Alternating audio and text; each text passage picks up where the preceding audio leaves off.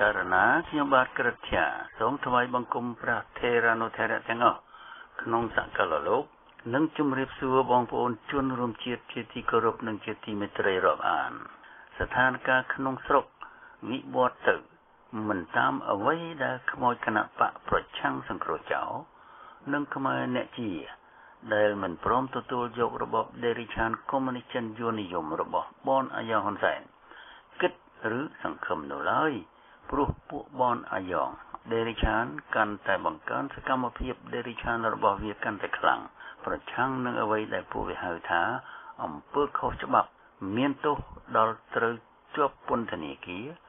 និងអ្វីដែលពួកវាហៅថាជាអំពើពៀនវាំងគឺឲ្យតែខ្មែរណាដែលមិនទៅបោះឆ្នោតគិតវេះដោយប្រការណាក្តីនឹងត្រូវចោទថាខុសច្បាប់ពលគឺខុសនឹងច្បាប់ដេរិឆានរបស់ពួកវាដែលវាបង្កើតភ្លាមដាក់លើស្មាប្រជាពលរដ្ឋភ្លាមដើម្បីតម្រូវតាមបំណងបង្ក្រប់ទឹករបស់វាហើយដើម្បីបង្ហាញថាពួកវាជាអ្នកការពាររាជបល្ល័ង្កយ៉ាងផ្ដូរផ្ដាច់នោះពួកវាចោទអតីតប្រធានលាលែងនៃគណៈបកសង្គ្រោះចោលសំរងស៊ីដែលសរសេរលិខិតទៅស្នើព្រះមហាក្សត្រទីម៉ូកុំឲ្យអំពាវនាវឲ្យប្រជាពលរដ្ឋទៅបោះឆ្នោតថាជាអំពើពៀនវាំងទៅវិញអតីតប្រធានគណៈបកសង្គ្រោះជាតិថាគណៈបកនេះស្លាប់តែលើកក្រដាស់ទេតែប្រលឹងរបស់គណៈបកនេះស្ថិតនៅក្នុងចិត្តប្រជាពលរដ្ឋពាក់កណ្ដាលនគរដដែលនេះជាការពិតតែពាក់កណ្ដាលទេព្រោះប្រលឹងប្រជាពលរដ្ឋពាក់កណ្ដាលនគរនៅជឿជាក់លើសេរីភាពរបស់ខ្លួននិងលើលទ្ធិប្រជាធិបតេយ្យពិតនៅកម្ពុជាថ្ងៃណាមួយក្នុងពេលអនាគតមិនមែនដោយសារមានវត្តមានឬអវត្តមានរបស់គណៈបកសង្គ្រោះចោលនោះឡើយហើយសេរីភាពរបស់ខ្លួននិងលទ្ធិប្រជាធិបតេយ្យពិតក៏ជាស្នាដៃរួមរបស់ខ្លួនផងដែរគឺមិនមែនដោយសារគណៈបកណាមួយនោះឡើយជាក់ស្ដែងគឺខ្លួនដែលបានសង្ឃឹមថាគណៈបកសង្គ្រោះជាតិអាចផ្ដល់នៅសេរីភាពនិងលទ្ធិប្រជាធិបតេយ្យឲ្យខ្លួននោះត្រូវបានខកចិត្តជាច្រើនលើកព្រោះតែនយោបាយចរចាសុំក្រឡុំរបស់មេដឹកនាំគណៈបកនេះធ្វើឲ្យរដ្ឋអំណាចផ្ដាច់ការរឹតតែមានកម្លាំងធ្វើឡើងរហូតដល់មានលទ្ធភាពរំលាយគណៈបកនេះចោលផងសំរងស៊ីបានអំពាវនាវពីក្រៅស្រុកទៅកុំអោយទាហានពលទាហានទៅបោះឆ្នោតព្រោះគ្មានគណៈបកសង្គ្រោះជាតិចូលរួមព្រោះគ្មាននរណាទទួលស្គាល់លទ្ធផលនៃការបោះឆ្នោតនេះទេកុំអោយយកអាវុធទៅប្រើប្រឈមនឹងការតស៊ូមតិរបស់ប្រជាពលរដ្ឋនិងកុំទទួលស្គាល់ការបោះឆ្នោតคล้ายៗនេះផងចំណែកនៅក្រៅប្រទេសគឺនៅក្នុងប្រទេសធំនៅលើពិភពលោកដូចជានៅសហរដ្ឋអាមេរិកនៅប្រទេសកាណាដាប្រទេសអូស្ត្រាលីប្រទេសជប៉ុនប្រទេសកូរ៉េខាងត្បូងជាដើម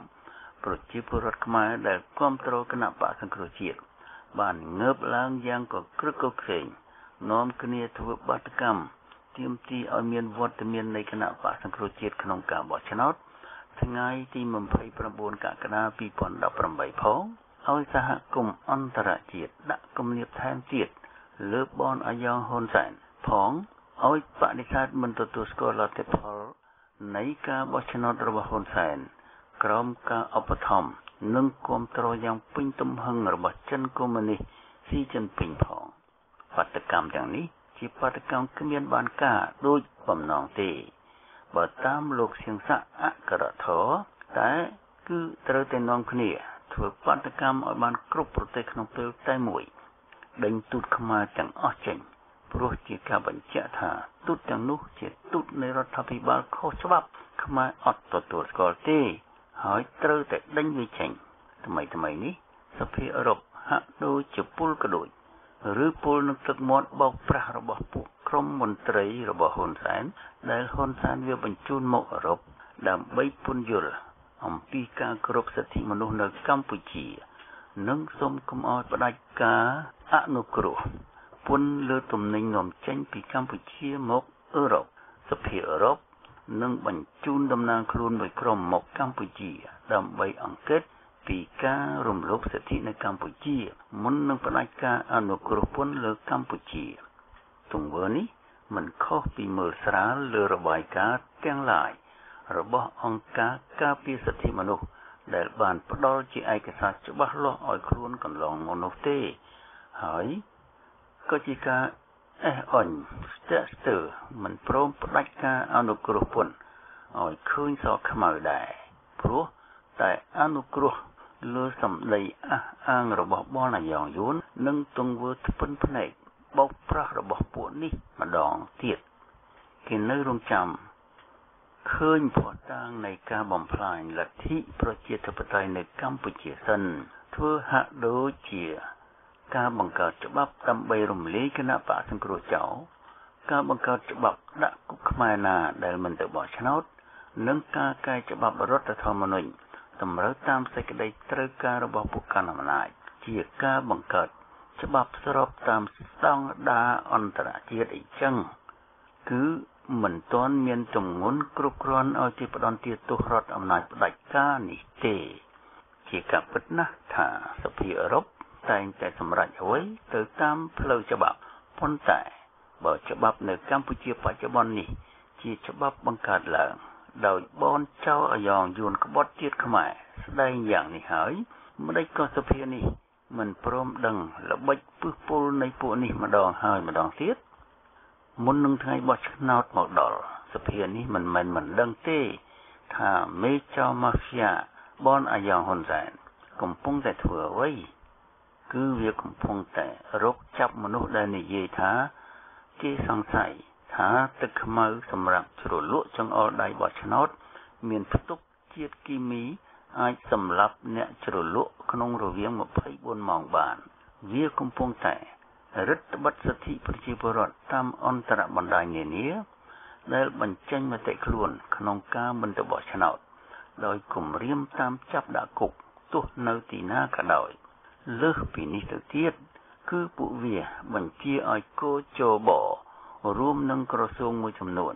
បង្កើតច្បាប់ហាមមិនឲ្យពួកគណៈបកដែលប្រកួតប្រជែងយកសញ្ញាឆ្នោតឃោសនាធ្វើយុទ្ធនាការបោះឆ្នោតធ្វើការប្រៀបធៀបសកម្មភាពនយោបាយរបស់បកខ្លួនទៅនឹងសកម្មភាពនយោបាយរបស់បកឯទៀតនោះឡើយជាពិសេសរបស់គណៈបកប្រជាជនកម្ពុជាតែម្ដងតើនេះមិនមែនជាភស្តុតាងមួយថ្មីទៀតក្នុងការរំលោភសិទ្ធិគណៈបកតូចជាបេក្ខជនរកសញ្ញាឆ្នោតទេឬបើសភាអឺរ៉ុបមើលមិនឃើញទង្វើរំលោភយ៉ាងជាក់ស្ដែងនេះទេគឺសភាអឺរ៉ុបពិតជាខ្វាក់ភ្នែកហើយព្រោះតែភាពអល់ឯកនេះហើយដែលអតហេចិនឆ្លៀតឱកាសហក់ចូលមកបំពេញចន្លោះរវាងពួកប្រទេសសេរីនិយមនិងកម្ពុជាដោយបំពងសម្លេងគាំទ្រម្ដងហើយម្ដងទៀតដល់ការបោះឆ្នោតបង្ក្រប់កិច្ចរបស់បលនាយងផ្ដាច់ការនៅភ្នំពេញនោះព្រោះគេមិនចាំសោះថាលោកបងអតហេគាត់បានប្រាប់ហើយតើថាសត្វឆ្មានៅកម្ពុជា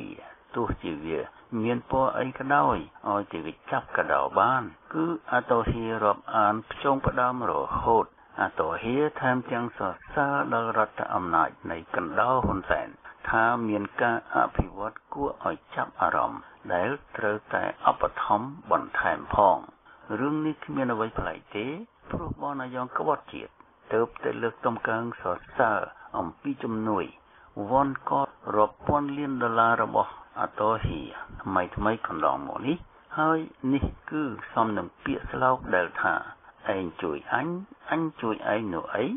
រដ្ឋអំណាចមិនស្របច្បាប់ព្រោះគ្មាននិច្ចានុគោលភាពតាំងពីក្រោយថ្ងៃបោះឆ្នោតសកលរៀបចំដោយអ៊ុនតាក់ក្នុងឆ្នាំ1993មកជារដ្ឋអំណាចពហុបកឲ្យតែមានថាពហុបកដែរជារាជាណាចក្រដែលកិច្ចព្រមព្រៀងប៉ារីសថ្ងៃទី23ដុល្លារ1991ពុំមានមាត្រាណាចែងសោះគឺជាព្រះរាជាណាចក្រដែលមាននាយករដ្ឋមន្ត្រីជាជនកាន់អំណាចផ្ដាច់ការចាប់ពីក្រោយរដ្ឋប្រហារឆ្នាំ1997មកជាព្រះរាជាណាចក្រទី2ដែលជាខែល សម្រាប់ឲ្យជួនផ្ដាច់ការសណ្ដំប្រជាពលរដ្ឋឲ្យដេកស្ងៀមចំពោះទង្វើខុសខើព្រៃផ្សៃនៃពួកកណ្ដាលអំណាចក្រោមឥទ្ធិពលយួនឈ្លានពាននិងជាឧបករណ៍សម្រាប់ផ្ដល់ឲ្យពួកកណ្ដាលអំណាចធ្វើការបោះឆ្នោតបង្ក្រប់កិច្ចតាមតម្រូវការរបស់ពួកវាអស់5អាណត្តិនិងបន្តទៅអាណត្តិទី6នៅថ្ងៃទី29កក្កដា2018ខាងមុខទៀតតើករណីរំលោភសិទ្ធិរំលោភយកដីធ្លីប្រជាពលរដ្ឋករណីសម្លាប់មនុស្សក្រៅប្រព័ន្ធមានមកជាហូរហែចាប់តាំងពីជួនផ្ដាច់ការហ៊ុនសែនកាន់អំណាចជាង30ឆ្នាំមករាប់ពាន់ករណីមិនគ្រប់គ្រាន់ដាក់ទម្ងន់ទោសលើជនអក្រិតនេះទេឬដោយមិនរំលឹកដល់ករណីហ៊ុនសែនហ៊ុនម៉ាណែតហ៊ុនម៉ាណីស៊ីស្រីហើយសម្លាប់ចោលឬរឿងស្រីមុំស្អីទេនោះដែលគ្រាន់តែលុយ$500សោះអមយិនទៀង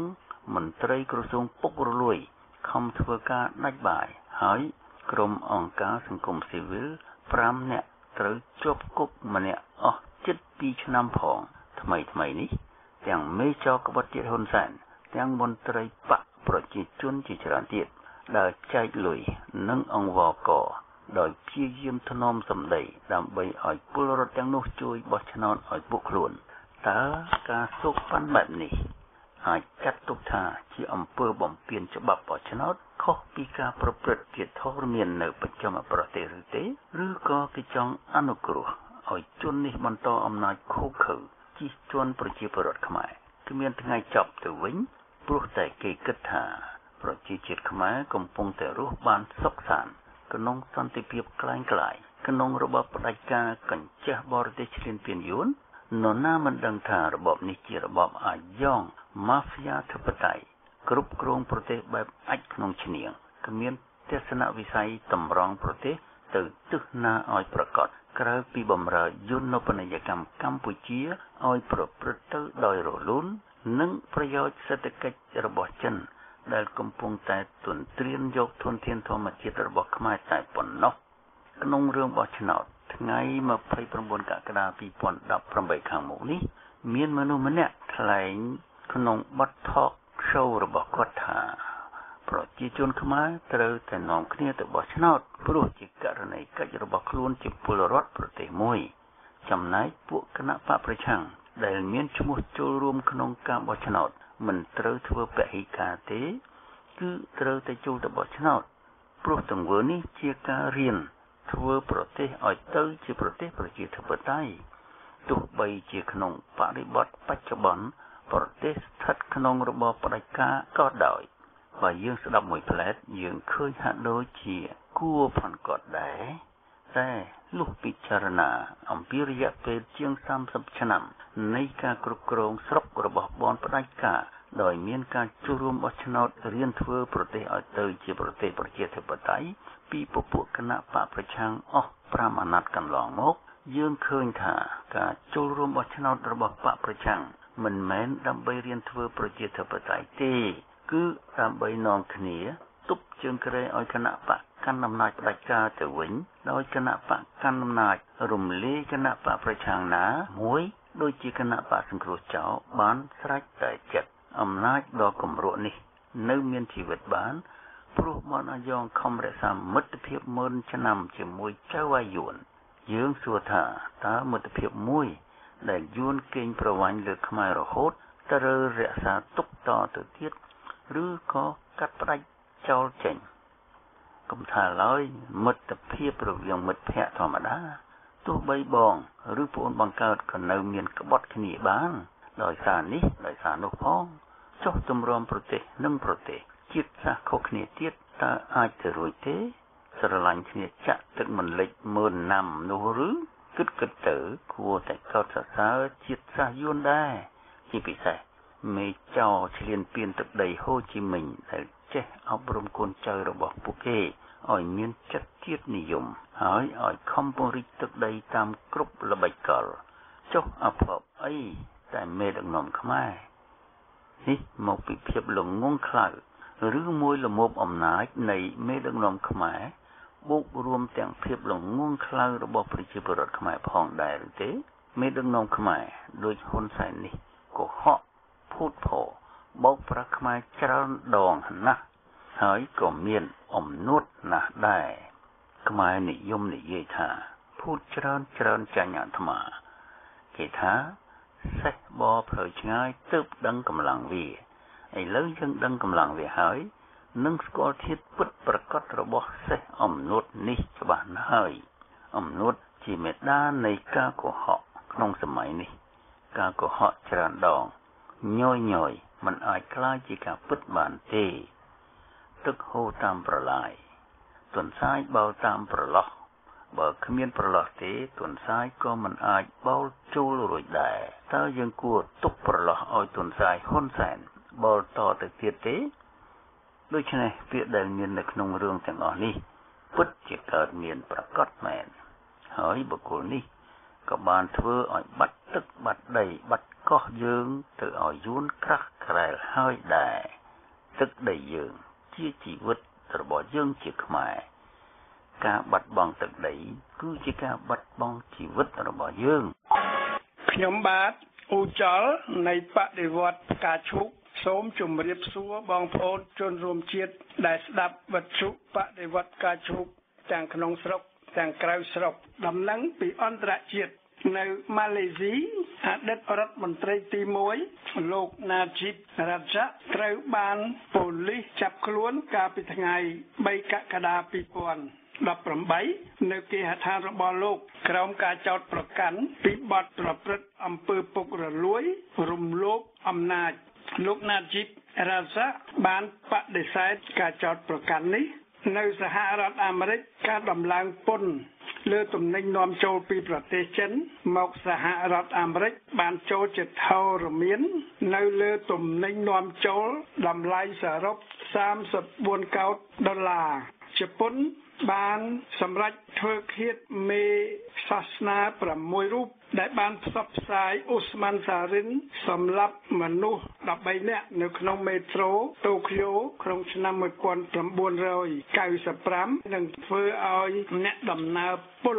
ជាង6,000នាក់ព្រឹត្តិការណ៍នៅម៉ាឡេស៊ីស្ដីពីអំពើពុករលួយនេះគណៈបករបស់លោកណាជីបរ៉ាហ្សាកើតមាននឹងគ្រប់គ្រងប្រទេសម៉ាឡេស៊ីប្រមាណ60ឆ្នាំមកហើយ Human Rights Watch នៃលោក Brett Adam បានទស្សន៍ទាយថាហ៊ុនសែននឹងមានវាសនាដេកគុកដូចអ្នកនយោបាយនៅម៉ាឡេស៊ីនេះក្នុងអនាគតកាលបើប្រទេសកម្ពុជាមានស្ថាប័នតុលាការឯករាជ្យព្រោះហ៊ុនសែននឹងត្រូវតុលាការចោទពីរឿងដ៏សន្ធឹកសន្ធាប់ធំរាប់ពីការសម្លាប់បំបត្តិតាងពុករលួយរំលោភអំណាចក្បត់ជាតិផ្ដាច់ការលក្ខបដិវត្តផ្កាឈូកបារម្ភថាប្រជាជាតិខ្មែរនឹងងើបសងសឹកព្រោះកង្វះនៃ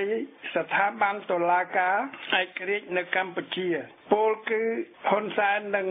មានវាសនាដូចកាដាហ្វីឬដូចសាដាមហ៊ូសែនដែលត្រូវប្រជាជាតិលីប៊ីសម្លាប់កាដាហ្វីក្នុងលូទឹកហើយប្រជាជាតិអ៊ីរ៉ាក់ព្យួរក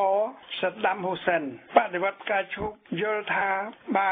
ប្រទេសកម្ពុជាក្លាយជាប្រទេសនីតិរដ្ឋឆាប់ក្នុងសន្តិភាពនោះប្រទេសកម្ពុជានិងប្រជាជាតិខ្មែរអាចទប់ស្កាត់ការសងសឹកបែបនេះបានតែលទ្ធផលវាអាស្រ័យលើទង្វើនៃអាខ្វាក់និងរបបអាខ្វាក់ហ៊ុនសែនព្រោះបន្ទាប់ពីវាបានសម្រេចអនុម័តច្បាប់គណៈរដ្ឋមន្ត្រីថ្មីនេះមកកម្ពុជាក្នុងអាណត្តិទី6ក្រោយពីសម័យបោះឆ្នោតថ្ងៃ29កក្កដា2018នេះនឹងទទួលបានភាពផ្ដាច់ការប្រមូលផ្ដុំក្នុងកណ្ដាប់ដៃអាខ្វាក់ហ៊ុនសែនធ្ងន់ធ្ងរបន្តទៀតហើយអាខ្វាក់ហ៊ុនសែនវានឹងមិនងាកក្រោយដើម្បីគោរពសិទ្ធិមនុស្សនិងលទ្ធិប្រជាធិបតេយ្យទេដូច្នេះគឺជាឈាមស្រែកស្បែកហៅនៅកម្ពុជាប្រហែលជានឹងមានមហាភយន្តរាយធំមួយទៀតព្រោះសប្តាហ៍ថ្ងៃនេះយួននិងចិនចូលមកជ្រៀតជ្រែកបញ្ហាខ្មែរធ្ងន់ធ្ងរជាងពេលណាទាំងអស់សូមរំលឹកថា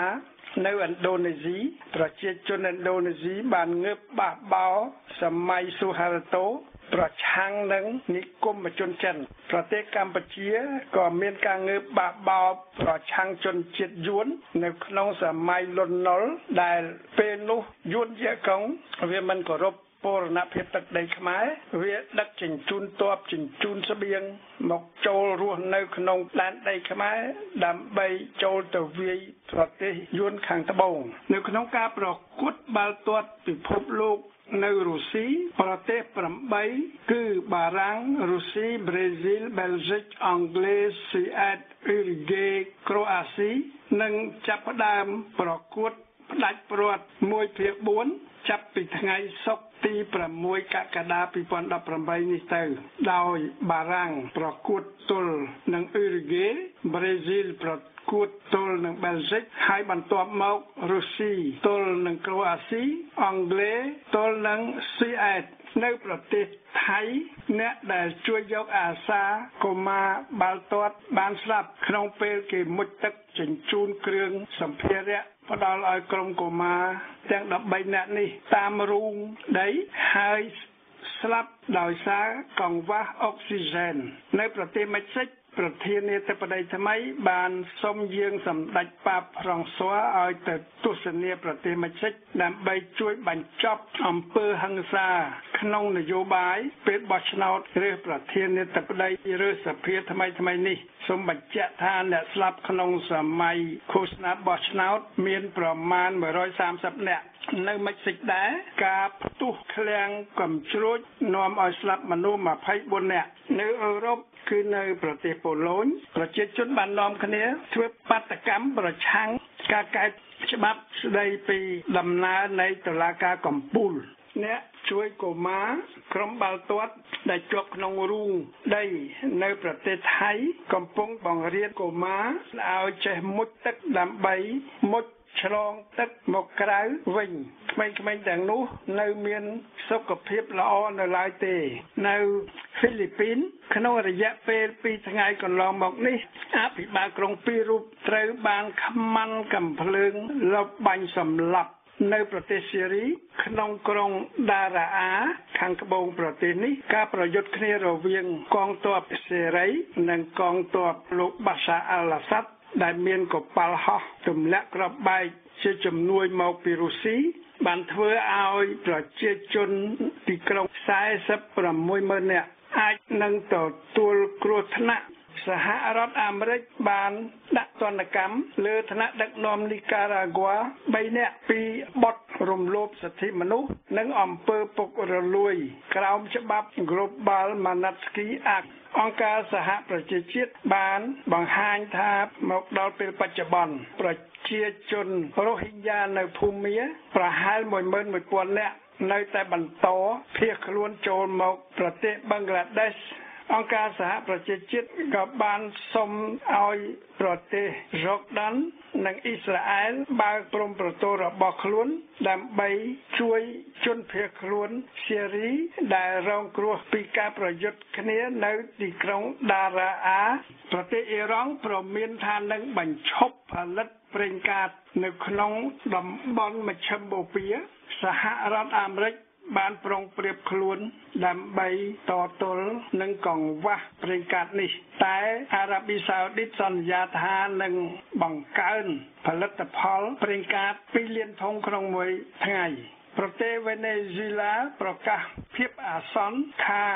សហរដ្ឋអាមេរិកនឹងរាតត្បាតប្រទេសរបស់ខ្លួនក្នុងពេលឆាប់ៗនេះក្នុងរឿងកម្ពុជាប្រជាជាតិខ្មែរនៅសហរដ្ឋអាមេរិកដឹកនាំដោយក្រុមចលនាសង្គ្រោះជាតិគណៈបកសង្គ្រោះជាតិគណៈបកសង្គ្រោះជាតិអាមេរិកនិងអង្គការការ៉ាតជាមួយនឹងសហគមន៍ខ្មែរនៅសហរដ្ឋអាមេរិកបានអំពាវនាវនាំគ្នាមកធ្វើបាតកម្មអហិង្សានៅថ្ងៃ28និង29កក្កដា2018នៅទីក្រុង Washington DC គឺចាប់ពីម៉ោង10ព្រឹកដល់ម៉ោង2រសៀលដែលមានឈ្មោះថាយុទ្ធនាការម្រាមដៃស្អាតនៅជប៉ុនខ្មែរក៏នឹងនាំគ្នាធ្វើបាតកម្មនៅថ្ងៃ29កក្កដា2018នៅទីក្រុងតូក្យូដែរគឺប្រឆាំងនឹងពន្យល់ឲ្យប្រជាជាតិខ្មែរក្នុងស្រុកកុំនាំគ្នាទៅចូលរួមបោះឆ្នោត ប្រជាជាតិខ្មែរនៅបរទេសគេសម្រេចថានឹងទូរស័ព្ទផ្សព្វផ្សាយទៅបងប្អូននៅក្នុងស្រុកដើម្បីកុំនាំគ្នាទៅបោះឆ្នោតគណៈកម្មការអឺរ៉ុបបានបញ្ជូនគណៈប្រតិភូ18រូបពីថ្ងៃ5ធ្នូដល់ថ្ងៃ11ធ្នូដើម្បីស៊ើបអង្កេតតាមដាននិងពិចារណាលើវិធានការនានាពីរឿងកម្ពុជាមិនគោរពសិទ្ធិសេរីភាពនិងលទ្ធិប្រជាធិបតេយ្យលោកស្រី Federica Mogherini តំណាងជាន់ខ្ពស់នៃសហភាពអឺរ៉ុបក្នុងកិច្ចការបរទេសនិងសន្តិសុខបានឆ្លើយថាសភាអឺរ៉ុបបានសម្រេចចិត្តរួចមកហើយកាលពីថ្ងៃ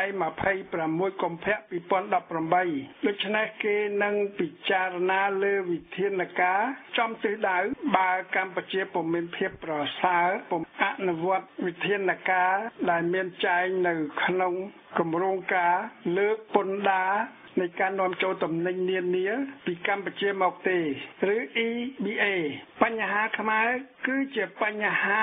វាសនាប្រជាជាតិខ្មែរនិងទង្វើផ្ដាច់ការនៃអាខ្វាក់ហ៊ុនសែនសហគមន៍អឺរ៉ុបនឹងប្រហែលជាកោះប្រជុំពីរឿងកម្ពុជានេះនៅថ្ងៃ$23 2018តែទោះជាយ៉ាងណាក៏ដោយសុកអេសាននិងផៃស៊ីផានប្រកាសថាកម្ពុជាគឺជាប្រទេសអធិបតេយ្យគោរពនីតិវិធីសហភាពអឺរ៉ុបពុំអាចបង្គាប់បញ្ជាកម្ពុជាបានឡើយនេះគឺជាសម្ដីត្រប៉ងនៃអ្នកនាំពាក្យគណៈបកប្រជាជនយួនដែលប្រឆាំងប្រយោជន៍ប្រជាជាតិខ្មែរសហភាពអឺរ៉ុបគេបានពោលហើយថាប្រទេសកម្ពុជាត្រូវតែគោរពសិទ្ធិសេរីភាពដោះលែងលោកកែមសុខាជាបន្ទាន់និងលុបចោលនៅសេចក្តីសម្រេចរំលាយបកសង្គ្រោះចោលចេញនៅកម្ពុជាហ៊ុនសែនដែលកំពុងទាល់ច្រកក្បត់ជាតិព្រោះអំណាចផ្ដាច់ការរបស់ខ្លួនបានថ្លែងសាទរពីទំនាក់ទំនងល្អរវាងកម្ពុជានិងប្រទេសចិនថាជាដៃគូយុទ្ធសាស្ត្រថាចិនផ្ដល់កម្ចីនិងជំនួយដោយឥតចំណងតែអាខ្វាក់វាកំពុងវាន់កជាមួយរបបកុម្មុយនីសចិនយួនដែលធ្វើឲ្យវាខ្លាចជាជនផ្ដាច់ការមិនគោរពសិទ្ធិសេរីភាពនិងលទ្ធិប្រជាធិបតេយ្យនៃប្រជាជាតិខ្មែរទេដោយវាស្រឡាញ់អំណាចប្រមូលផ្ដុំវាខ្លាចជាសត្វដេរឆានចាប់តាំងពីមានកិច្ចព្រមព្រៀងប៉ារីស$23 1991មកអាខ្វាក់វាមិនហ៊ានអនុញ្ញាតឲ្យប្រជាជាតិខ្មែរទទួលបានសិទ្ធិសេរីភាពលទ្ធិប្រជាធិបតេយ្យទេដូច្នេះបញ្ហានៅកម្ពុជាគឺបញ្ហារំលំរបបផ្ដាច់ការអាខ្វាក់ហ៊ុនសែននិងដេញវត្តមានជនផ្ដាច់ការគឺវត្តមានអាខ្វាក់ហ៊ុនសែននេះឯងនៅកម្ពុជាប្រជាជាតិខ្មែរដែលមិនសប្បាយចិត្តនាំគ្នានិយាយពីពាក្យស្លោកមួយស្ដីពីទំនាក់ទំនងរវាងប្រទេសចិននិងប្រទេសកម្ពុជាពលគឺចិនធ្វើអាគារបង្អួតលោកាខ្មែរធ្វើក្រមាបង្អួតលោកីមានន័យថាគឺជានយោបាយហុងទទេគ្មានទឹកជានយោបាយឃោសនាបន្លំមតិជាតិមតិអន្តរជាតិបន្លំភ្នែករាជបន្លំភ្នែកអន្តរជាតិឈៀងវុនបានឆ្លៀតទៅជួបកម្មករនៅប្រទេសថៃរយៈពេល 2-3 ថ្ងៃដើម្បីឃោសនាឲ្យពលករវិល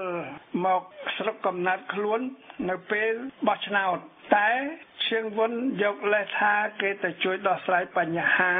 ដែលពលករខ្មែរជួបប្រទះនៅពេលចេញពីស្រុកកំណើតទៅធ្វើការនៅប្រទេសថៃតាមពិតកាលពីអតីតកាលឈៀងវុនពុំដែលទៅប្រទេសថៃនៅក្នុងបំណងនេះទេឈៀងវុនឆ្លៀតឱកាសថាទៅសួរសុខទុក្ខតែដើម្បីចំណេញនយោបាយបម្រើបកប្រជាជនយួនហ៊ុនសែននិងរដ្ឋមន្ត្រីក្រសួងការពារប្រទេសបានអំពាវនាវកុំឲ្យទ័ពទាហាននគរបាលប្រើបរិក្ខារទ័ពមានឡានខោអាវលាក់ដើម្បីបម្រើការឃោសនាបកប្រជាជនក្នុងពេលបោះឆ្នោតខាងមុខនេះគឺជាវិធានការដដែលដូចស្វាស៊ីបាយលាបមាត់ពពែកាលពីអតីតកាលក៏មានការចេញប្រកាសអំពាវនាវរបៀបនេះដែរតែកងទ័ពប៉ូលីសពុំបានគោរពទេគេមិនប្រើឡានដែលមានផ្លាក ខមកទេគេដោះផ្លាកខមកចោលគេបើកឡានដែលគ្មានផ្លាកដើម្បីឃោសនាឲ្យបកប្រជាជនអាខ្វាក់វាប្រកាសថាវាបានទិញពេលវេលាផ្សាយឃោសនាតាក់ទាញរោគសន្លឹកឆ្នោតតាមទូរទស្សន៍ឯកជនទាំងអស់លើកលែងតែនៅក្នុងទូរទស្សន៍ជាតិតក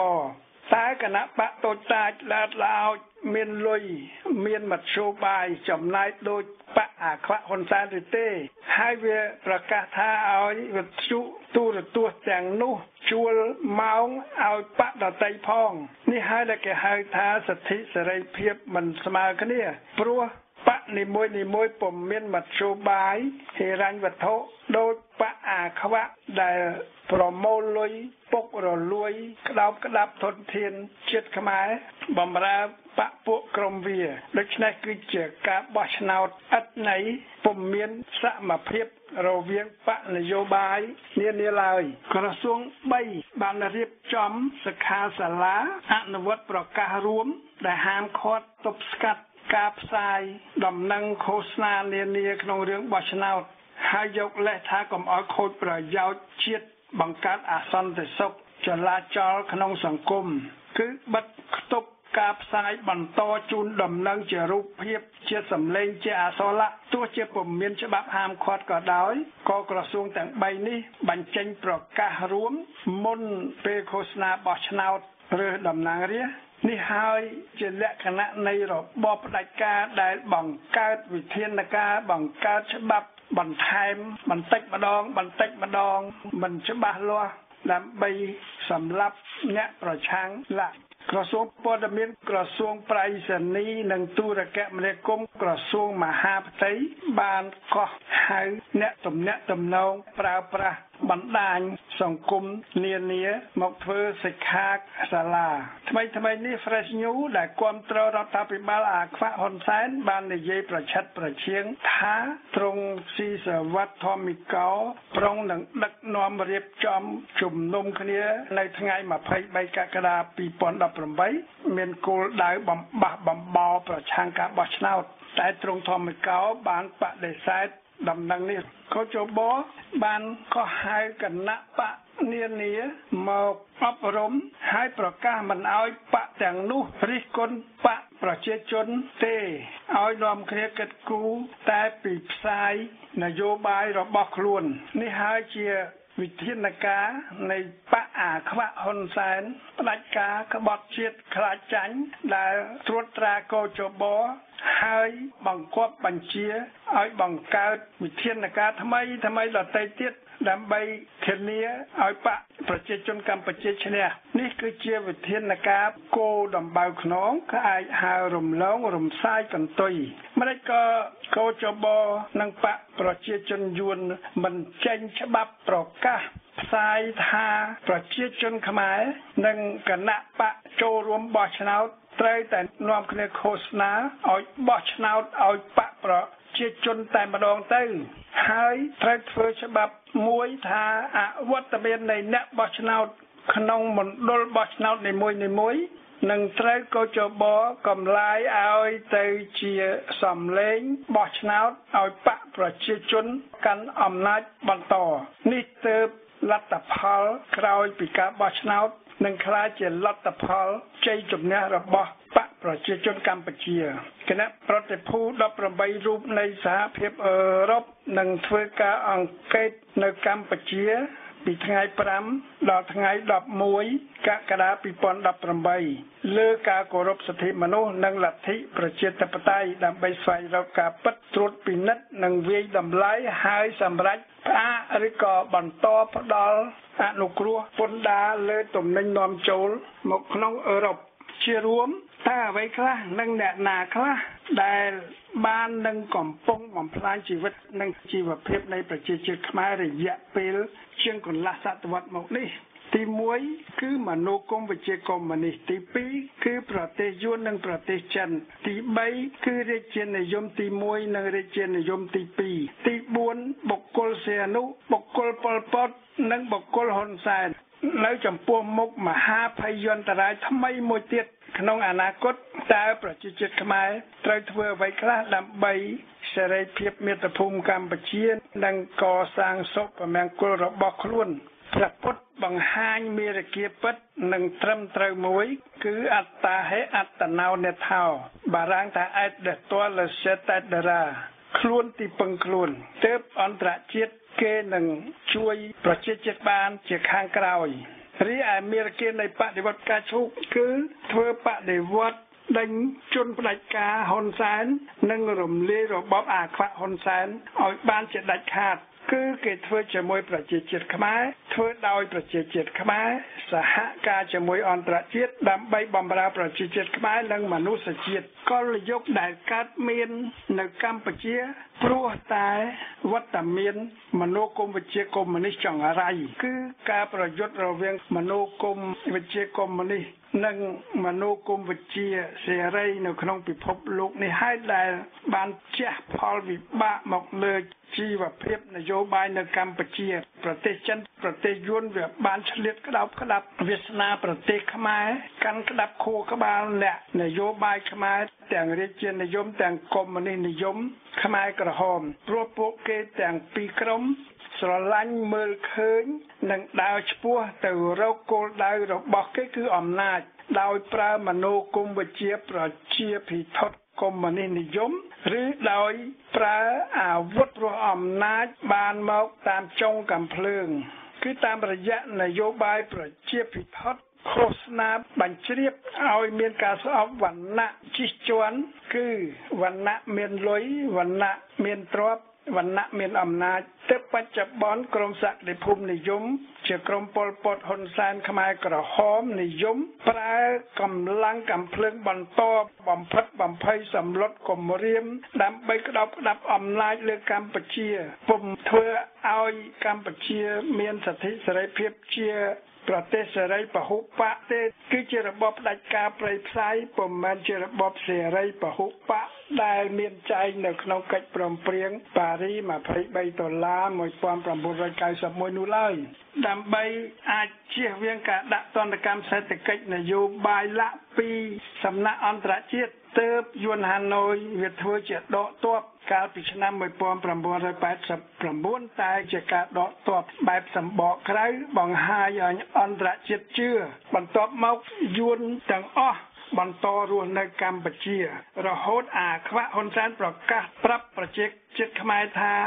មានយួននៅលើក្បាលវាជាង100,000 នាក់នេះបើឲ្យវានិយាយត្រង់ទៅត្រង់មកជាមួយប្រជាជាតិខ្មែរទោះជាអាខ្វាក់វាហ៊ានប្រកាសបែបនេះក៏ដោយក៏រដ្ឋាភិបាលវាពុំហ៊ានទាមទារដេញវត្តមានតែហ៊ានយួនហាណូយចេញពីកម្ពុជាដែរវាថែមទាំងធ្វើច្បាប់គ្រប់បែបយ៉ាងបំរើនយោបាយវាទឹកដីធ្វើអាណានិគមមកលើកម្ពុជាដូចជាធ្វើច្បាប់បំពេញបន្ថែម2005ផ្ដល់សុពលភាពឲ្យសន្ធិសញ្ញា1979 1982 1983 1985ដើម្បីយួនហាណូយវាសម្រេចកាត់យកកោះត្រល់កោះនានានិងបង្ខិតព្រំប្រទល់ចូលមកដីខ្មែរក្នុងពេលជាមួយគ្នានេះចាប់ពីថ្ងៃ7 មករា 1979 មកអាខ្វាក់វាប្រើនយោបាយបោកប្រាស់មតិជាតិមតិអន្តរជាតិគឺវាពុំគោរពតាមលទ្ធផលបោះឆ្នោតឆ្នាំ1993ទេព្រោះវាធ្វើរដ្ឋប្រហារដណ្ដើមអំណាចឆ្នាំ1997ហើយវារៀបចំបោះឆ្នោតឆ្នាំ1998 2003 2008 2013គ្រប់គ្រងដោយកោជបត្រពងវាដឹកនាំដោយអឹមសួស្ដីនិងទេពនិថានេះគឺជារបបអាខ្វាក់ហ៊ុនសែនត្រួតត្រាលើវាសនាប្រជាជាតិខ្មែរបំភាន់មតិអន្តរជាតិសម្រាប់បំផ្លាញបកប្រឆាំងដោយប្រើកលល្បិចគ្រប់បែបយ៉ាងទាំងអស់មានការសម្លាប់បំបិទតាងសម្លុតគំរាមបោកប្រាស់អន្តរជាតិហើយនឹងប្រមូលយកទ្រព្យសម្បត្តិគ្រប់ទិសទីបំផ្លាញព្រៃឈើរ៉ែបំផ្លាញសម្បត្តិវប្បធម៌ធ្វើជាទ្រព្យសម្បត្តិមហាសាលរបស់គ្រួសារវាបកពួកវានិងប្រទេសចៅហ្វាយរបស់វាការជ្រៀតជ្រែកពីប្រទេសចិនជាប្រទេសកុម្មុយនីសនៅអាស៊ី ហើយពុំមែនជាប្រទេសដែលអាចធ្វើជាគ្រូបង្រៀនលទ្ធិប្រជាធិបតេយ្យសិទ្ធិសេរីភាពឲ្យពលរដ្ឋកម្ពុជានិងធ្វើការអភិវឌ្ឍសេដ្ឋកិច្ចក្នុងយុត្តិធម៌ធ្វើឲ្យប្រជាជាតិខ្មែរមានសាមគ្គីរស់រួមក្នុងសន្តិសុខសង្គមដោយប្រជាជាតិសេរីនានាឡើយព្រោះចិនគាំទ្រស្ដេចសីហនុរាជានិយមក្នុងអតីតកាលបន្ទាប់វាគាំទ្រប៉ុលពតដែលជាមេឃាតករលើប្រជាជាតិខ្មែរសប្តាហ៍ថ្ងៃវាគាំទ្រហ៊ុនសែនប៉ុលពតទី2ដែលជាជនផ្ដាច់ការក្បត់ជាតិបំផ្លាញសិទ្ធិសេរីភាពនៃប្រជាជាតិខ្មែរគឺដើម្បីឲ្យកម្ពុជានិងថ្នាក់ដឹកនាំកម្ពុជាសប្តាហ៍ថ្ងៃបំរើនយោបាយនិងយុទ្ធសាស្ត្រសេដ្ឋកិច្ចរបស់វាក្នុងតំបន់ដែលឆ្ពោះទៅក្នុងពិភពលោកសប្តាហ៍ថ្ងៃអាខ្វាក់ខ្លាយជាដៃគូយុទ្ធសាស្ត្រនៃនយោបាយចិននៅក្នុងតំបន់អាស៊ាននិងក្នុងពិភពលោកអាខ្វាក់វាផ្ដល់ដីសម្បត្តិ99ឆ្នាំឬ75ឆ្នាំឲ្យចិនធ្វើទីក្រុងបង្កើតកាស៊ីណូបង្កើតឆ្នេរសមុទ្រតំបន់ទេសចរប្រើកងទ័ពខ្មែរជាកងទ័ពអាយ៉ងដូច្នេះសេដ្ឋកិច្ចខ្មែរទោះជានៅក្នុងសេវាកសិកម្មទេសចរធនាគារសំណង់ហេដ្ឋារចនាសម្ព័ន្ធពុំបានបម្រើប្រយោជន៍ខ្មែរទេប្រជាជាតិខ្មែរនាំគ្នារត់ចេញទៅរកការងារនៅបរទេសគឺនៅថៃនៅម៉ាឡេស៊ីនៅកូរ៉េខាងត្បូងនៅជប៉ុនតែពុំបានទៅរកការងារនៅប្រទេសមហាអំណាចចិននេះទេគឺប្រជាជាតិចិននិងប្រទេសចិនដែលបានទទួលផលចំណេញមហិមាពីប្រទេសកម្ពុជាតាមការប្រើក្បាលអាខ្វាក់ហ៊ុនសែនទីក្រុងខ្លះដូចជាតំបន់ទេសចរដូចជាកំពង់សោមភ្នំពេញសៀមរាបឡាក់កំពុងក្លាយជាតំបន់ផ្ដាច់មុខនៃប្រជាជាតិចិនជាទេសចរជាអ្នកវិនិយោគបណ្ដាលឲ្យប្រជាជាតិខ្មែរឃ្លាតចេញពីតំបន់ទាំងនោះហាក់ដូចជាប្រទេសកម្ពុជាគឺជាប្រទេសក្រោមអាណានិគមចិនយួនដូច្នេះអាខ្វាក់ហ៊ុនសែនគឺជាជនក្បត់ជាតិផ្ដាច់ការពុំបម្រើសិទ្ធិសេរីភាពនៃប្រជាជាតិខ្មែរទេគឺវាបម្រើប្រយោជន៍ផ្ទាល់ខ្លួនរបស់វាបពុវានិងបម្រើចៅវាយវាគឺចិនយួនភាពអវិជ្ជមាននៃរាជានិយមខ្មែរទោះជាសៀនុស៊ីស៊ូបង្កើតរាជានិយមទី2ឡើងវិញក្រោយពីបានដេញវត្តមានអ៊ុនតាក់ឲ្យចេញមុនពេលដែលគេបានបញ្ចប់បេសកកម្មនៅកម្ពុជាក៏ដោយក៏រាជានិយមនេះពុំអាចដកខ្លួនចេញពីក្រញាំកុម្មុយនីសចិនយួនបានទេតែគឺអាខ្វាក់ហ៊ុនសែនដែលត្រួតរាជានិយមទី2សប្តាហ៍ថ្ងៃដូច្នេះរាជានិយមទី2នៅកម្ពុជាគឺជារាជានិយមបំផ្លាញប្រយោជន៍កម្ពុជានិងបំផ្លាញប្រយោជន៍ប្រជាជាតិខ្មែរគឺជារាជានិយមដែលពុំអាចការពារបូរណភាពទឹកដីខ្មែរបានទេពុំអាចធានាសិទ្ធិសេរីភាពនៃប្រជាជាតិខ្មែរបានឡើយតែគឺជារាជានិយមឧបករណ៍បំរើរបបអាខ្វាក់និងមហិច្ឆតានៃគ្រួសារហ៊ុនសែនដូច្នេះអំណាចដាច់ការនៃសីហនុប៉ុលពតហ៊ុនសែនក្នុងអតីតកាលនិងបច្ចុប្បន្នកាលបាននាំមកនៅមហាភយន្តរាយគ្រប់បែបយ៉ាងឲ្យកម្ពុជានិងប្រជាជាតិខ្មែរសីហនុដឹងខ្លួនមុនពេលស្លាប់បានប្រាប់ប្រជាជាតិខ្មែរថាយួនជាសត្វក្រពើពុំដឹងគុណស្ដេចសីហនុទេអាខ្វាក់វាជាឆ្កែបំរើយួនដាច់ថ្លៃព្រោះវាបានសម្លាប់ខ្មែរអ្នកស្នេហាជាតិដែលជាសត្រូវប្រឆាំងអាណានិគមយួនដូច្នេះចិននិងយួនវាបានប្រើសីហនុប្រើប៉ុលពតហើយកំពុងតែប្រើអាខ្វាក់ហ៊ុនសែនឲ្យបំរើនយោបាយពួកវាយួនវាប្រើអាខ្វាក់ដើម្បីវាទឹកដីរីឯចិនវាយកអាខ្វាក់ដើម្បីវានយោបាយសេដ្ឋកិច្ចបម្រើយុទ្ធសាស្ត្រចិននៅអាស៊ីនៅអាហ្វ្រិកនិងក្នុងពិភពលោកនៅក្នុងក្របខ័ណ្ឌជាអំណាចនៃបុគ្គលទាំង3ខាងលើនេះហើយវត្តមានក្រុមអាត្រពងដែលខំឆ្លៀតឱកាសប្រមូលអត្ថប្រយោជន៍ឲ្យបានច្រើនជាទីបំផុតបម្រើគ្រួសារវាដោយគ្មានគិតពីសិទ្ធិសេរីភាពប្រជាជាតិខ្មែរជាមនុស្សជាតិតាមការប្រព្រឹត្តអំពើពុករលួយបារាំងហៅថា l'argent facile អញ្ចឹងហើយបានជាបន្ទាប់ពីមានកិច្ចព្រមព្រៀងប៉ារី$23 1991ក្រុមត្រពងអាខ្វាក់ហ៊ុនសែននានាបានឆ្លៀតច្បាមយកទឹកដី ទ្រព្យសម្បត្តិជាតិមកធ្វើជាទ្រព្យសម្បត្តិរបស់ខ្លួន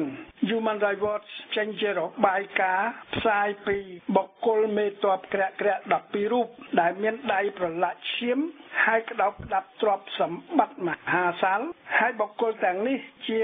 បង្អែកនៃអាខ្វាក់ហ៊ុនសែនជនផ្ដាច់ការហើយជាជនទល់នៅក្នុងស្ថាប័ននានាក្នុងក្រសួងនានាក្នុងរបបកម្ពុជាបច្ចុប្បន្នដោយថ្មីនេះអាខ្វាក់បានធ្វើច្បាប់ពីគណៈរដ្ឋមន្ត្រីវានឹងយកច្បាប់នេះទៅអនុវត្តសម្រាប់វាខ្លាយជាជនផ្ដាច់ការខ្លាំងឡើងនៅក្នុងអាណត្តិទី6ក្រោយពីការបោះឆ្នោតរើសតំណាងរាស្ត្រថ្ងៃ29កក្កដា2018អញ្ចឹងហើយបានជាលោក Brad Adam មើលឃើញវាសនាអាខ្វាក់ហ៊ុនសែនដូចជាលោក Najib Razak នៅប្រទេសម៉ាឡេស៊ីព្រោះអំពើពុករលួយព្រោះអំពើរំលោភអំណាចថ្ងៃណាមួយកម្ពុជានឹងចាប់អាខ្វាក់ទៅដាក់គុកតែបដិវត្តការឈុកភ័យខ្លាចការសងសឹកពីប្រជាជាតិខ្មែរព្រោះប្រជាជាតិខ្មែរដែលរងគ្រោះធ្ងន់ធ្ងរទាំងផ្លូវចិត្តទាំងផ្លូវកាយដោយសាររបបអាខ្វាក់ហ៊ុនសែនហើយអាចសម្លាប់អាខ្វាក់ហ៊ុនសែនបែបសម្លាប់កាដាហ្វីឬក៏សម្លាប់សាដាមហ៊ូសែនឡាក់តែអ្វីជាដំណោះស្រាយវិជ្ជមានប្រជាជាតិខ្មែរដែលចង់ទទួលបានសេរីភាពត្រូវតែនាំគ្នាហ៊ានងើបឬបំរាស់ប្រឆាំងអាខ្វាក់ប្រឆាំងរបបផ្ដាច់ការនេះព្រោះអាខ្វាក់វាគ្រប់គ្រងអាណានិគមយួននិងបំរើនយោបាយចក្រពត្តិសេដ្ឋកិច្ចចិនគឺបំផ្លាញប្រយោជន៍កម្ពុជានិងប្រយោជន៍ប្រជាជាតិខ្មែរប្រជាជាតិខ្មែរត្រូវតែងើបបង្កាត់ភ្លើងព្រៃដេញអាណានិគមយួនដេញចក្រពត្តិសេដ្ឋកិច្ចចិនឈ្លានពានកម្ពុជាព្រោះគឺជាសិទ្ធិនៃប្រទេសកម្ពុជាទោះជាប្រទេសនេះតូចក៏ដោយគឺជាសិទ្ធិនៃប្រជាជាតិខ្មែរជាមនុស្សជាតិព្រោះទាំងយួនទាំងចិនទាំងប្រជាជាតិខ្មែរគឺជាប្រជាជាតិនៃប្រទេសដែលជាសមាជិកនៃអង្គការសហប្រជាជាតិដំណោះស្រាយដំបូងគឺធ្វើដោយប្រជាជាតិខ្មែរក្នុងការងើបតវ៉ាខ្លាំងក្លាបះបោរដើម្បីដេញអាខ្វាក់និងរំលាយរបបអាខ្វាក់ពីទេសភាពនយោបាយខ្មែរព្រោះយើងពុំអាចសង្ឃឹមថាអាខ្វាក់កែខ្លួន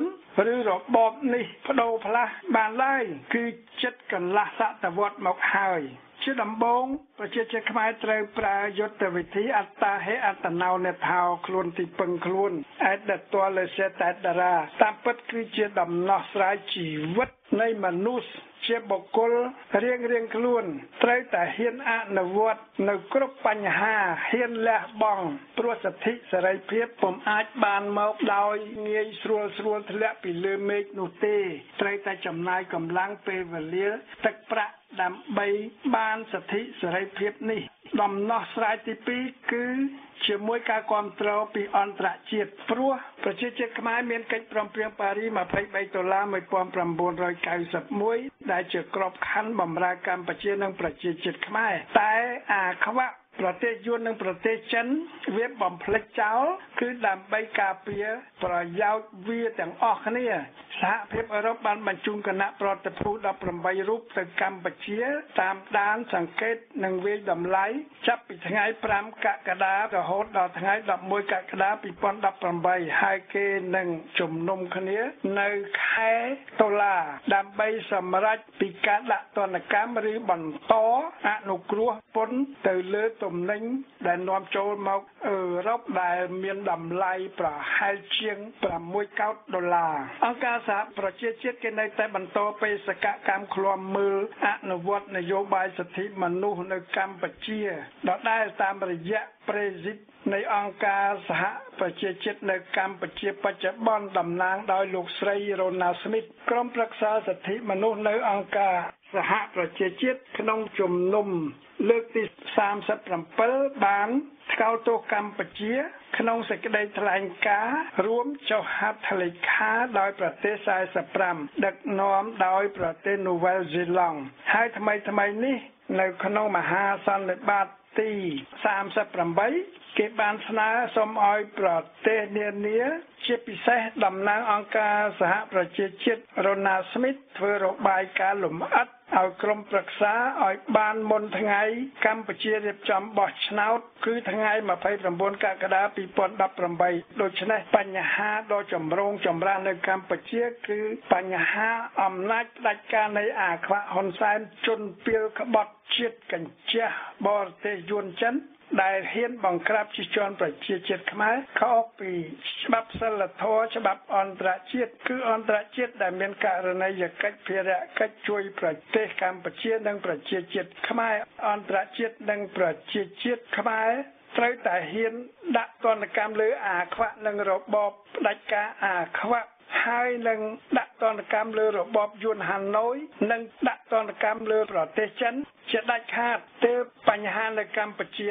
បានធូរស្រាលក្នុងការស្វែងរកដំណោះស្រាយនៅកម្ពុជាបដិវត្តការជុកគឺជាចលនាបំផុសបំផុលបំរើសិទ្ធិសេរីភាពកម្ពុជានិងប្រជាជាតិខ្មែរគឺគេតស៊ូជាមួយប្រជាជាតិខ្មែរដោយប្រជាជាតិខ្មែររួមសហការជាមួយអន្តរជាតិដើម្បីប្រយោជន៍ប្រជាជាតិខ្មែរនិងប្រយោជន៍មនុស្សជាតិហើយសូមប្រកាសម្ដងហើយម្ដងទៀតថាបដិវត្តការជុកពុំយកប្រទេសណាប្រជាជាតិណាទាំងអស់ធ្វើជាសត្រូវទេគោលដៅនៃបដិវត្តការជុកគឺដើម្បីឲ្យកម្ពុជាក្លាយជាប្រទេសឯករាជ្យមានបូរណភាពទឹកដីហើយធ្វើឲ្យប្រជាជាតិខ្មែរក្លាយជាប្រជាជាតិមានសិទ្ធិសេរីភាពលទ្ធិប្រជាធិបតេយ្យហើយអ្នកនយោបាយខ្មែរមានសិទ្ធិសេរីភាពស្មើគ្នាគោរពឆន្ទៈនៃប្រជាជាតិខ្មែរក្នុងយន្តការបោះឆ្នោតដើម្បីរើសជោគវាសនានៃប្រជាជាតិខ្មែរពុំមែនដោយអាខ្វាក់ហ៊ុនសែនវានិយាយថាគឺគណៈបកប្រជាជនកម្ពុជាដែលជាអ្នកកំណត់ជោគវាសនានៃប្រជាជាតិខ្មែរនៃប្រទេសកម្ពុជានោះឡើយគឺជានយោបាយផ្ដាច់ការក្បត់ជាតិពុករលួយនៃរបបអាខ្វាក់ហ៊ុនសែននិងក្រុមគ្រួសារវាដូច្នេះបដិវត្តការជុកមានករណីយកិច្ចបញ្ជ្រាបមនោគមវិជ្ជាសេរីស្របតាមធម្មនុញ្ញអង្គការសហប្រជាជាតិដែលមានចែងនៅក្នុងសេចក្តីថ្លែងការណ៍សកលនៃសិទ្ធិមនុស្សដែលជាស្ថាប័ននានានៃអង្គការសហប្រជាជាតិដូចជាតុលាការយុត្តិធម៌អន្តរជាតិតុលាការព្រហ្មទណ្ឌអន្តរជាតិ UNESCO ជាក្រុមប្រឹក្សាសន្តិសុខជាក្រុមប្រឹក្សាសិទ្ធិមនុស្សដូច្នេះដំណាក់កាលទី1ប្រជាជាតិខ្មែរត្រូវតែហ៊ានដេញអាក្បត់ហ៊ុនសែនឲ្យចេញពីអំណាចដោយប្រជាជាតិលីប៊ីដេញកាដាហ្វីឲ្យចេញពីអំណាចដូច្នោះដែរនេះគឺជា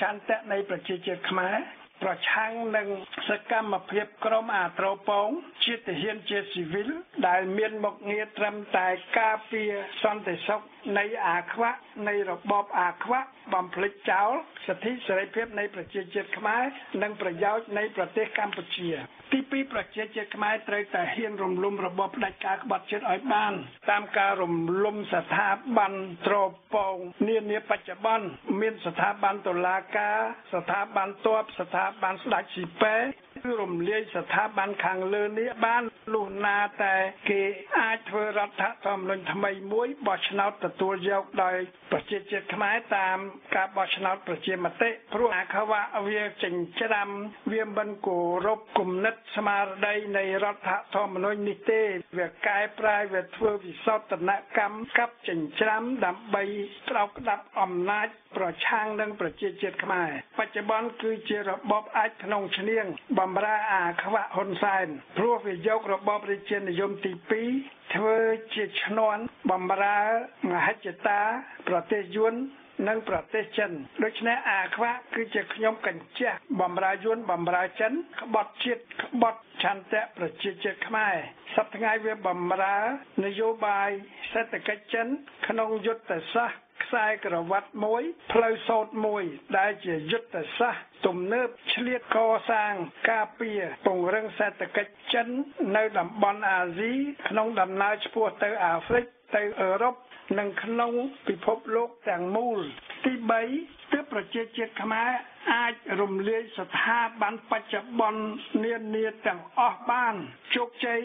នៃការរៀបបម្រាស់នៃប្រជាជាតិខ្មែរគឺកសាងគ្រឹះជាថ្មីដើម្បីបម្រើប្រយោជន៍ប្រជាជាតិខ្មែរជាស្ថាពរដើម្បីកសាងប្រទេសក្នុងយុត្តិធម៌ក្នុងសិទ្ធិសេរីភាពព្រោះប្រជាជាតិខ្មែរបានចំណាយជីវិតជិត4លាននាក់មកហើយនៅក្នុងមហាភយន្តរាយនានាក្រោមការដឹកនាំនៃរាជានិយមបម្រើចិនយួននិងក្រោមអំណាចផ្ដាច់ការនៃរបបកុម្មុយនីសខ្មែរក្រហមប៉ុលពតខ្មែរក្រហមហ៊ុនសែនប៉ុលពតទី2បច្ចុប្បន្នអាខ្វាក់វាបំផ្លាញជីវិតខ្មែរបន្ថែមទៀតហើយបំផ្លាញធនធានកម្ពុជាជាព្រៃឈើជារ៉ែជាសម្បត្តិវប្បធម៌ដើម្បីបម្រើបពុកគ្រួសារវាឥតកោតញញើតបច្ចុប្បន្នវាកំពុងចូលក្នុងសំណាញ់នៃច្បាប់ Global Magnitsky Act នៃសហរដ្ឋអាមេរិកដែលគេចាប់ផ្ដើមបង្កកទ្រព្យសម្បត្តិនៃមេតាហ៊ានហ៊ីងប៊ុនហៀងជាអង្គរៈរបស់អាខ្វាក់ហ៊ុនសែនថ្មីនេះ Human Rights Watch បានបង្ហាញមេទ័ពក្រាក់12រូបទៀតដែលមានដៃប្រឡាក់ឈាមហើយជាបង្អែកនៃអាខ្វាក់ហ៊ុនសែនដូច្នេះចាប់ពីដំណាច់ខែកក្កដាឆ្នាំ2018ខាងមុខនេះប្រជាជាតិខ្មែរមិនត្រូវទទួលស្គាល់របបអាខ្វាក់បន្តទៀតទេព្រោះជាការបោះឆ្នោតមើលងាយសិទ្ធិសេរីភាពនៃប្រជាជាតិខ្មែរជាការមើលងាយលទ្ធិប្រជាធិបតេយ្យជាសកម្មភាពបាយលុកបាយឡមើលងាយភ្នែកនិងមតិអន្តរជាតិដើម្បីពង្រឹងរបបអាខ្វាក់បន្តអំណាចនៅកម្ពុជាបម្រើយួនហាណូយនិងបម្រើចក្រពត្តិសេដ្ឋកិច្ចចិនក្នុងអំណាចផ្ដាច់ការរឹតតែជ្រៅទៅតាមច្បាប់ថ្មីដែលវាបានអនុម័តដោយរដ្ឋសភាព្រឹទ្ធសភាចោលព្រោះពួកវាលួចអាសនៈពីបកសង្គ្រោះចោលធ្វើជាសភាតំណាងចោលនិងព្រឹទ្ធសភាចោលដើម្បីបោះឆ្នោតបំពេញចិត្តបម្រើមហិច្ឆតានៃអាខ្វាក់ហ៊ុនសែនក្នុងការបង្កើតក្តោបក្តាប់គណៈរដ្ឋមន្ត្រីថ្មីហើយប្រជាជាតិខ្មែរត្រូវតែបន្តការតស៊ូជាមួយអន្តរជាតិដើម្បីកុំឲ្យគេទទួលស្គាល់របបផ្ដាច់ការអាយ៉ងយួនកញ្ចាស់បរទេសក្បត់ជាតិជិះជាន់ប្រជាជាតិឯងពលគឺប្រជាជាតិខ្មែរត្រូវតែប្តឹងទៅអន្តរជាតិកុំឲ្យទទួលស្គាល់រដ្ឋាភិបាលនិងរបបអាខ្វាក់ហ៊ុនសែនក្នុងន័យថាកុំទទួលស្គាល់របបអាខ្វាក់ថ្មីព្រោះពុំមែនជាឆន្ទៈនៃប្រជាជាតិខ្មែរដែលនាំគ្នាបោះឆ្នោតដោយសេរីយុត្តិធម៌ជ្រើសរើសយករបបអាខ្វាក់នេះឡើយហើយប្រជាជាតិខ្មែរត្រូវប្រកាសកុំទទួលស្គាល់កម្ចីបរទេសនានាទោះជាកម្ចីរបស់ចិនរបស់យួនរបស់ជប៉ុនក៏ដោយព្រោះគឺជាកម្ចីរបស់របបអាខ្វាក់ហ៊ុនសែនបុគ្គលផ្ដាច់ការហ៊ុនសែនបំរើប្រយោជន៍វាគ្រួសារវាបំរើបរទេសហើយដែលយកប្រជាជាតិខ្មែរធ្វើជា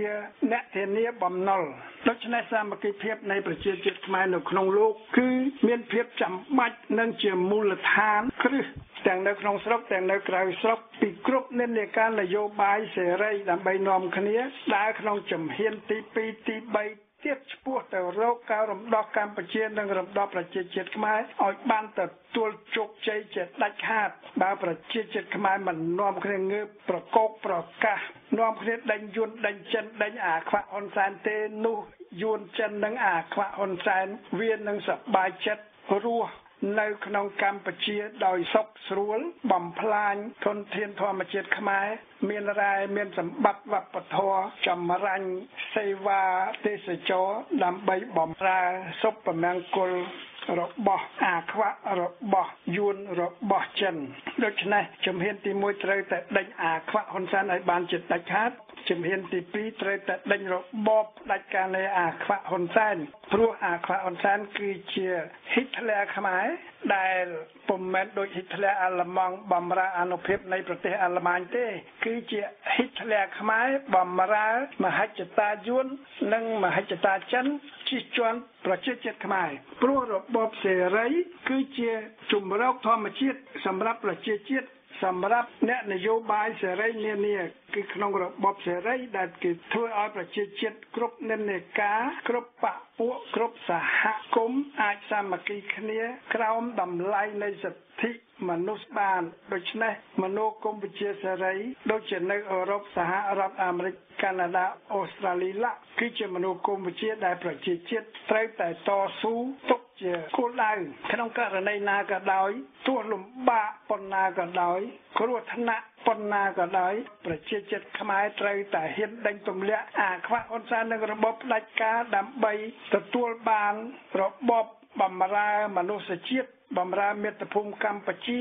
ដើម្បីខ្មែរជំនាន់ក្រោយអាចរស់ក្នុងប្រទេសឯករាជ្យមានបូរណភាពទឹកដីស្គាល់សិទ្ធិសេរីភាពជាមនុស្សជាតិដូច្នេះសូមប្រជាជាតិខ្មែរគ្រប់ទិទីងើបទាមទារទាំងក្នុងស្រុកទាំងក្រៅស្រុកប្រឆាំងឆន្ទៈផ្ដាច់ការនៃអាខ្វាក់ហ៊ុនសែនឆន្ទៈឈ្លានពានអាណានិគមនៃប្រទេសចិនយួននេះគឺជានយោបាយបដិវត្តការឈូកប្រទេសបារាំងគេធ្វើបដិវត្តចាប់ពីឆ្នាំ1789មកដើម្បីបាវចនាសេរីភាពសមភាពភេរវភាព Liberté Égalité Fraternité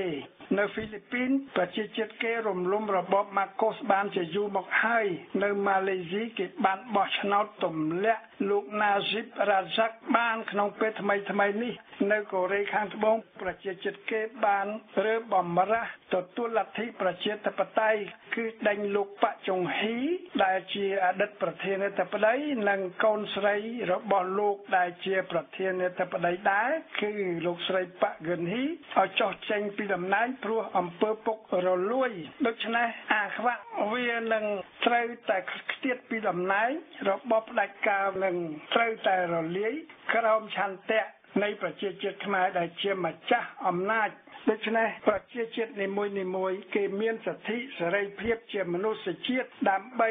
ដេញរបបផ្ដាច់ការដេញជនផ្ដាច់ការហើយគេមានសិទ្ធិតស៊ូជាមួយអន្តរជាតិដូចជាជាមួយសហរដ្ឋអាមេរិកអឺរ៉ុបព្រោះជាការតស៊ូនៅក្នុងចរន្តប្រវត្តិសាស្ត្រនៃមនុស្សជាតិដើម្បីសិទ្ធិសេរីភាពជម្រាបលាបងប្អូនជនរួមជាតិដែលស្ដាប់វិទ្យុបដិវត្តការឈូកទាំងក្នុងស្រុកទាំងក្រៅស្រុកសូមអរគុណ